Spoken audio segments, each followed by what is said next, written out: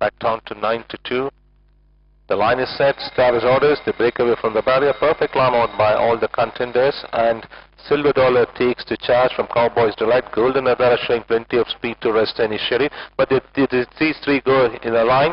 The one on the outside now is Cowboys Delight, splitting the white gap, goes the better by about half to the good of Golden Adara. Settling into third is Silver Dollar, 2 lengths behind Royal Dancer. Racing next, All-Star General crossing the 1000. Invasion already been nudged a lot is Recumbentibus, responding well to the urgings. They followed then by New Hope, overtaken by Halo's Princess. Then it is Ultimate Risk and Delmonica.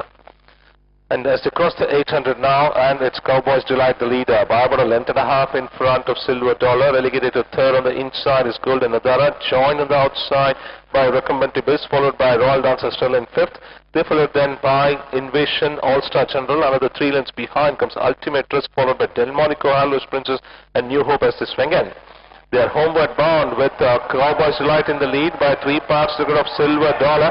Coming to the big ground outside. They followed then by Golden Adara. Royal Dancer now has been pulled on the inside. They followed then by Ridden Hard is Recumbentibus, Invasion, All-Star General as Silver Dollar storms into the lane. Extends well by about 2.5 lengths in front of Cowboys Delight, followed by Royal Dancer. They followed then by Delmonico, Golden Adara, but drifting out under pressure.